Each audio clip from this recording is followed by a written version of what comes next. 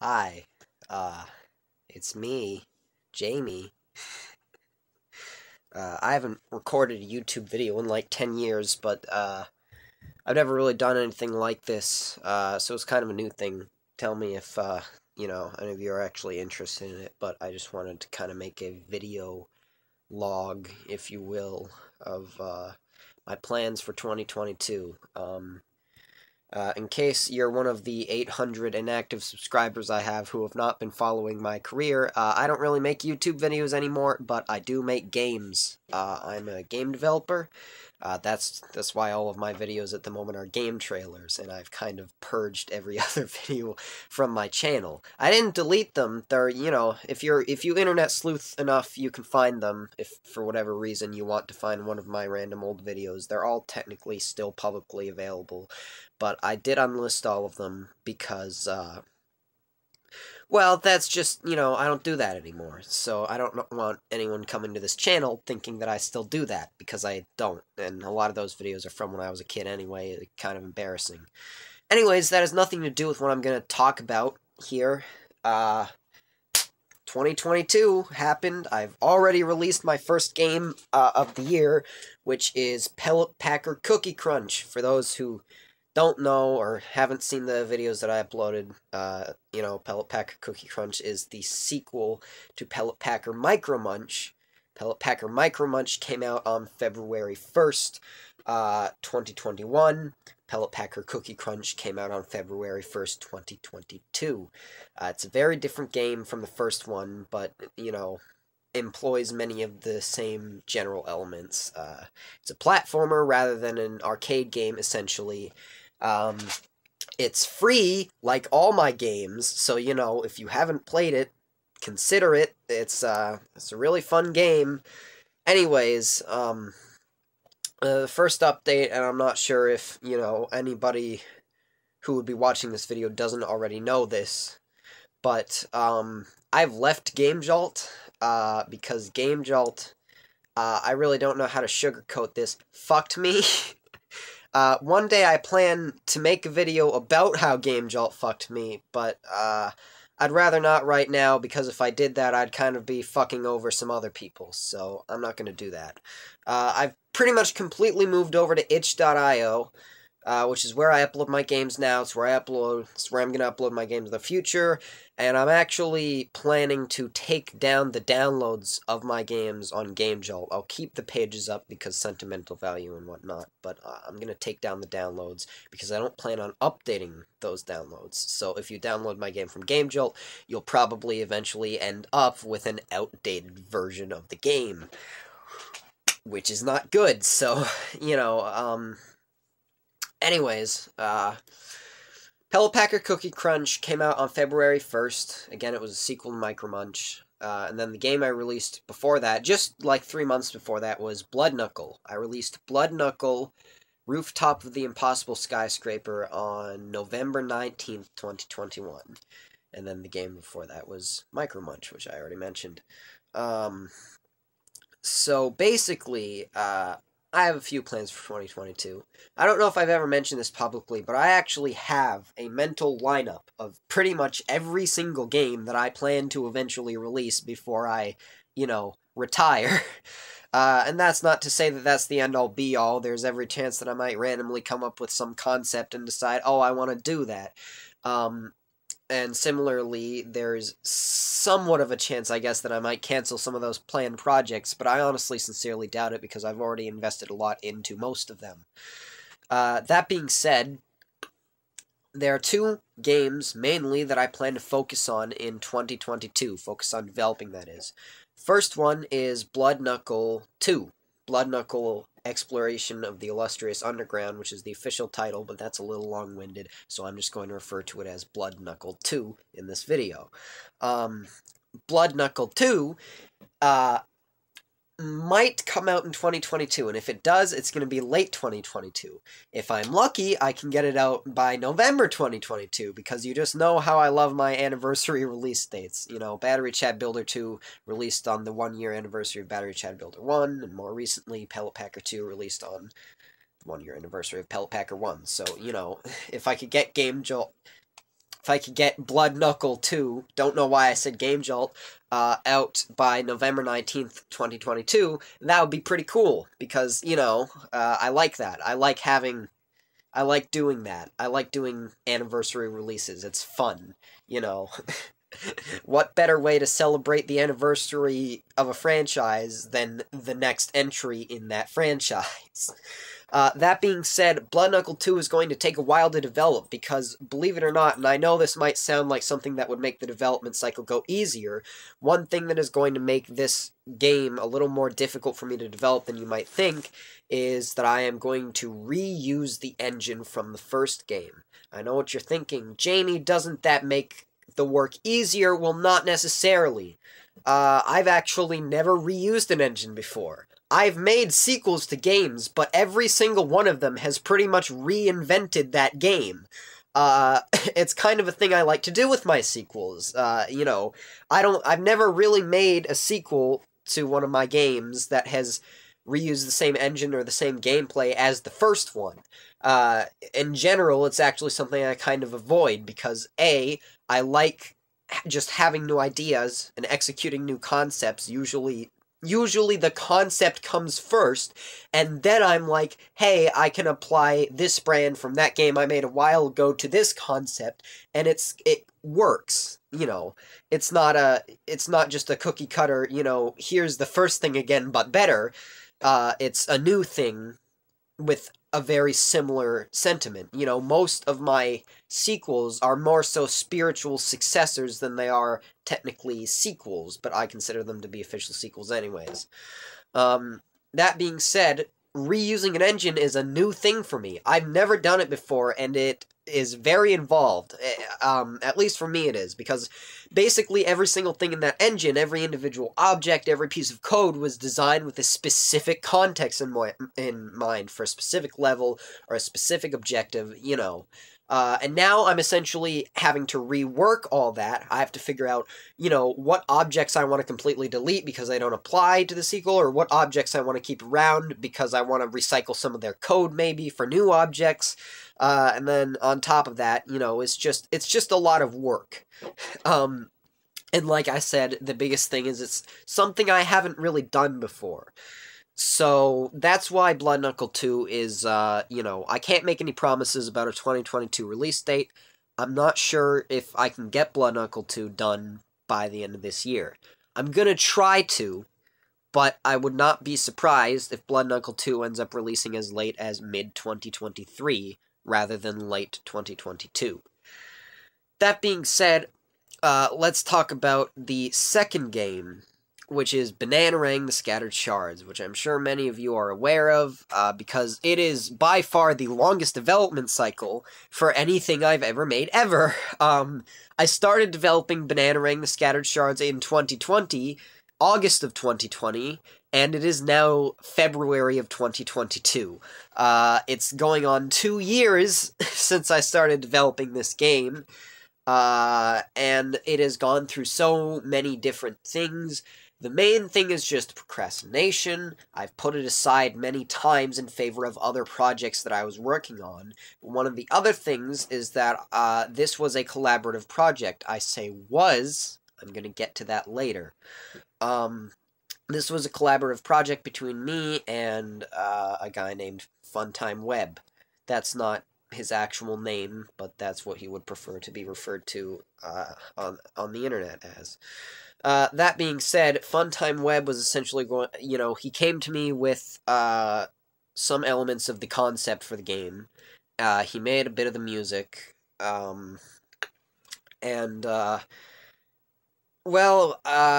basically, long story short, he's not a part of the project anymore. He and I had some creative differences. He made it clear that he no longer wants to be a part of the project, so unfortunately, he is no longer a part of the project, which means that I pretty much have to rework everything that he contributed to it, because now I have to replace all of the music that he made for the project. The title screen was basically the replacement for credits. Like, the title screen for this game was just an interactive credits screen. It was a level that you could traverse and jump around, and it had all the credits, like art by me, music by, me and Funtime Web, that kind of stuff. I now have to rework that to not reference him, basically. Which, it'll be a little tedious. It'll be kind of a painstaking process. All of this will be kind of a painstaking process. But, the sooner I do it, the sooner it's done. So, I'm going to try to get that done as soon as I can, and then I'm going to try to actually make some serious development on this game. For those who don't know, I think there's one Bananarang trailer that's out at the moment, or at least one that's actually even remotely presentable. And it's from about a year ago now. It's about a year-old trailer. Yeah, no, I'm pretty sure it's actually exactly a year old, because it's from February 1st of last year, not this year. When I put together that trailer, I believe there were 7 levels done of the game. There are now 10 levels done of the game out of an intended 27. So just not quite at the halfway mark yet. But, again, a big part of that has just been that I haven't really been working on it. And that has to do with the fact that I've been putting it off in favor of other projects, I've been procrastinating it, and the biggest thing is that, I haven't been able to communicate well with Funtime Web, who was, well, we had issues with communication, and that's really all I'm going to say about it. But, long story short, that is no longer an obstacle in the way of the development of the game. So, hopefully that will speed up development a little bit. And I'm hoping, again, I'm not going to make any promises because I don't want to disappoint you, but I'm hoping that I can get Bananarang out by the end of this year. And if I do a really, really good job this year, then I can get both Bananarang and Blood Knuckle 2 out by the end of this year, which would be great. I would really love that, but I can't make any promises because I'm honestly not very confident in myself that I'll actually be able to do that. But I'm gonna try. I'm gonna try to get them both done by the end of this year. I made an itch.io devlog post about Blood Knuckle 2, and it's going to be very similar to the first game in structure, almost the exact same in structure, actually. A little different. Some of the main differences are, for one, instead of just playing as Titanette, who was the main character in the first game, you're going to alternate between playing Titanette and Catraspio. In each level, it's going to switch. You'll play as Titanette in one level, then Catraspio in the next, then Titanette again, so on and so forth until the end of the game. The bosses are going to be much more diverse than the first game, because the first game's biggest weak point was that the majority of the bosses in the game were just a repeat of the same boss, except, with increased HP and stuff like that, and it was just lazy coding on my part, to be completely honest. I was just lazy. I honestly already had a problem with it before I released the game, but at that point I was already releasing the game, so I got the game out, and it's something I'm going to improve on with the sequel. I already have a plan for what each of the levels are going to be. A lot of the music, almost all of the music, is actually already done for the game. Now I just have to work on the art, the coding, and the voice acting. Yes, it is going to be voice acted. I had a great success on this site called Casting Call Club. You might have seen I believe it's my latest upload at this moment, actually, which is a commercial for Pellet Packer Cookie Crunch, and I got this awesome voiceover, which I got for free, might I add, just for making a Casting Call Club post. So and you would not believe how many entries I got from my post. So I've always planned to have Blood Knuckle 2 be voice acted, but up until this point, I've just planned to get voice actors the way I've always gotten voice actors, which is, join voice acting Discord servers and make posts advertising my project. This is evidently a lot more effective, so I'm going to do that. I'm going to do this instead. So, if for whatever reason you're interested in voice acting for Blood Knuckle 2, then keep an eye out for a Casting Call Club post by me. I'll probably post it further towards the end of the development of the game, or at least the middle, when I have a lot of the lines already written. That being said, one thing that I don't want to outright say, but I will mention because it is something I plan. I can't be too specific because nothing is set in stone, nothing is guaranteed. I haven't exactly closed this deal yet. But I was able to get in some contact with a fairly large streamer, a Twitch streamer, who I really look up to, about the possibility of voicing the main antagonist, the sorcerer, in the sequel, which would be really, really cool. I'm not going to say who it is, because I don't, again, I don't want to disappoint you. I haven't exactly closed the deal yet, but, if it happens, it would be really, really cool, and it would make all my dreams come true. So, that would be really cool. Anyways, the last thing, really, that separates the sequel from the first game is that, it's going to be a little more graphic and a little more mature.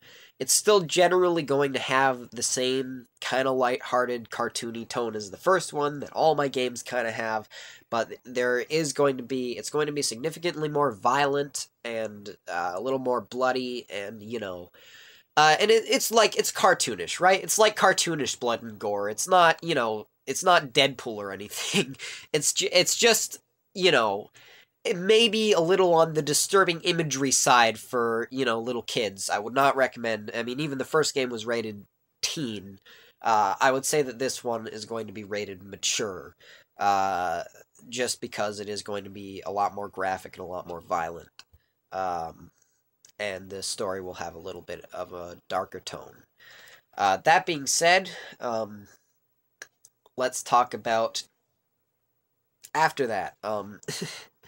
Now, spoiler alert for Pellet Packer Cookie Crunch. If you have not played Pellet Packer Cookie Crunch, then please stop watching here. If you don't have any interest in playing Pellet Packer Cookie Crunch, then please reconsider, because it's really fun, and I put a lot of work into it. If you've beat Pellet Packer Cookie Crunch, then you will know about the little part at the end credits that says Pellet Packer Cookie Crunch will return in Battery Chad Builder 3. And I'm not going to go into too much detail about what that means. I'm going to let you speculate on that one. But the main thing that actually outright confirms is that I am, in fact, making a Battery Chad Builder 3. There has been talks about a Battery Chad Builder 3 ever since way back in 2020 when Battery Chad Builder 2 released, but that kind of fell apart because I didn't really have a clear plan for what I wanted it to be. Well, I did, but I didn't have a clear execution of how I wanted to do it. And I'm honestly glad that it fell apart, because I have a new plan that is significantly cooler than my old plan, as evidenced by that little teaser that I put in the credits. So, I am working on Battery Chad Builder 3, and it's going to be the biggest game I've ever made. One thing that I do plan, that I've always planned, that hopefully I can actually do, is I want to put together a dev team that can code in 3D, because I can't. I've tried to learn. I've tried so many times to learn 3D game dev, and I just can't. It's just too intimidating for me. But I want to put together a team that can actually code in 3D, and I want there to be the ability to make levels in 3D, because that is a concept that hasn't been explored before. And I have a clear idea of how to do it. I just need to get people who are talented enough to bring that vision to life. That being said, Battery Chad Builder 3 is way off in the distance. I want to make that clear. I do not have an estimated release date for this. Matter of fact, it's pretty much the planned end game of my content. Remember how I said I have a planned lineup of pretty much every game I ever plan to release? This game is at the very end of that lineup, and you'll see why when it releases. Again, the thing in the credits of Pellet Packer 2 kind of alluded to that, but I'm not going to say it. That being said, that's pretty much all I have to talk about. like I said, I've never really attempted to do something like this before. My YouTube channel's kind of died off because I haven't, I mean, it was dead before, even when I did make videos, but I lost interest in making videos because I make games now. I don't make videos. I'm not a video maker. I'm not good at it.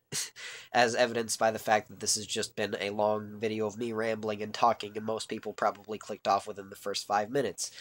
But if, for whatever reason, you are interested enough in this to have watched it all the way to the end, then do me a favor and, leave a comment and say if you would like me to make any more of these, or to just update you on the development cycle of any of these games, because I definitely will. I do enjoy talking about it, even if I am just talking to a camera, and, I'll post devlogs pretty regularly on my itch.io pages, of course, but, some things, like at the moment, Bananarang does not even have a page on itch.io, and completely truthfully, I do not plan to make one until the game is just about ready to release.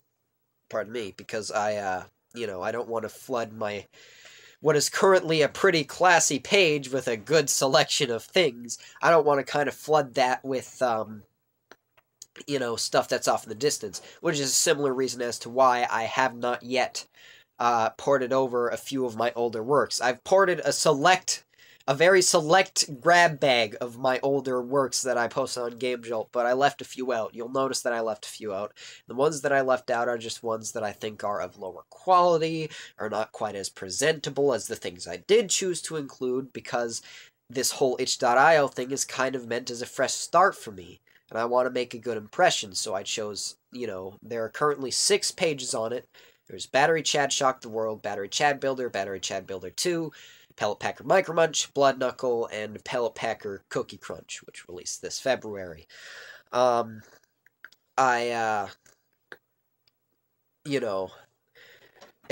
really hope that you try some of those out. If you haven't, I'll link it in the description below. But I chose those because I think that those are some of the better games that I've released, and I think that they do a good job of, presenting myself and being presentable for somebody who isn't familiar with me, isn't familiar with my work, which is most people. I'm very small. Not a lot of people know me.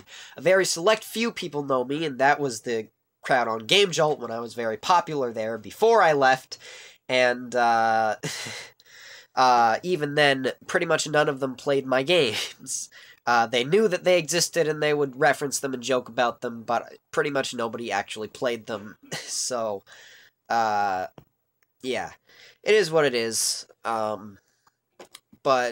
that's why I don't plan on putting up pages for, things that haven't released yet, or things that I've released before but that I don't consider to be of the highest quality, because it's kind of a fresh start. I want to make myself presentable. I want this to, kind of show people what I'm capable of as a game developer, and I think that I selected a very good selection of games that I've made, both in recent memory, and then Battery Chat Shock the World is the oldest game on there, because that released in 2019. Anyways, yeah, I don't really have anything else to say. This video is like 20 minutes. I sincerely doubt anybody's gonna actually watch it, but if anyone does, and if you care to see more, let me know, because I do have a lot to say, and I would be interested in, just posting progress updates. Hell, it would actually motivate me to get off my ass and start programming, because my biggest problem is procrastination. Once I start working, I'm extremely productive, but I have to get to the start working part, and that's hard for me. Anyways, thank you for watching this, if you did watch it, and again, I can't stress this enough, please try out my games. They're all free. They all come with an album for the soundtrack with the download, completely for free. Again, you can put it on your phone or put it on your music player or whatever. It has album art and everything. It's very professional. You can play all of my games on your computer. You don't need a special controller or anything like that. Hell, Pellet Packer Cookie Crunch entire gimmick is that you play the whole thing with your mouse. So, they're fun games. I put a lot of work into them. They're all free, and I would really appreciate if you were to try them out. I'm not making any money off of them. It's all non-profit. I just do this for fun. Uh, anyways, yeah, advertisement over. Goodbye.